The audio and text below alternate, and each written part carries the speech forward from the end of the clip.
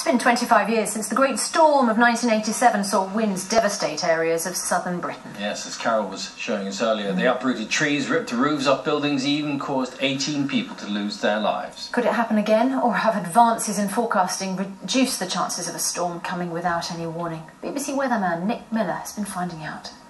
It's been raining for most of us, but rather optimistic. The presenters are different, the technology and graphics are more sophisticated, but the aim of a weather forecast is the same as it was in '87, accuracy. Fewer showers compared with elsewhere. Get it right, no one notices. Get it wrong, no one forgets. Who would think that I'd be starring in the Olympic opening ceremony? Today, apparently, a woman rang the BBC and said she heard that there was a hurricane on the way. Well, if you're watching, don't worry, there isn't. Michael Fish insists he was talking about a hurricane heading for Florida.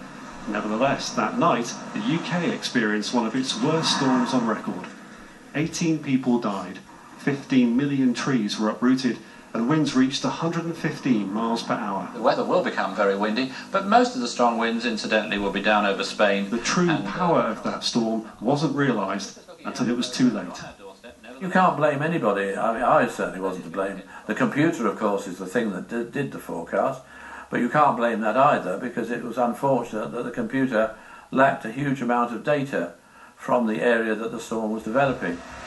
On the face of it, there's no problem with computer data now. Here at Met Office HQ in Exeter, millions have been spent on these supercomputers, performing trillions of calculations a second, and all with the one aim, getting that forecast spot on.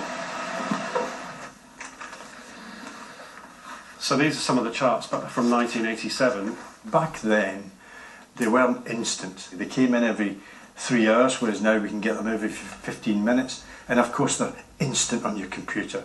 A 4-day forecast today is as accurate as a 1-day forecast was back in 1987. Now, that's an incredible improvement. So you can stand up with your farming forecast or your country file forecast on a Sunday and have much more confidence in the week ahead than we had back in '87.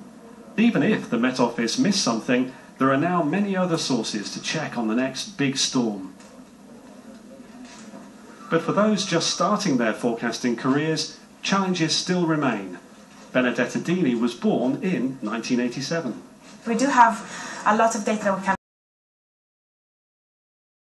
so much to our hands that people expect from us, a lot of detail as well. So, I mean, I think the challenges are different, but there are still quite a lot. With all the investment in weather technology, it seems unthinkable that a storm of this magnitude could be missed again. But as every forecaster will tell you, never say never. Nick Miller, BBC News.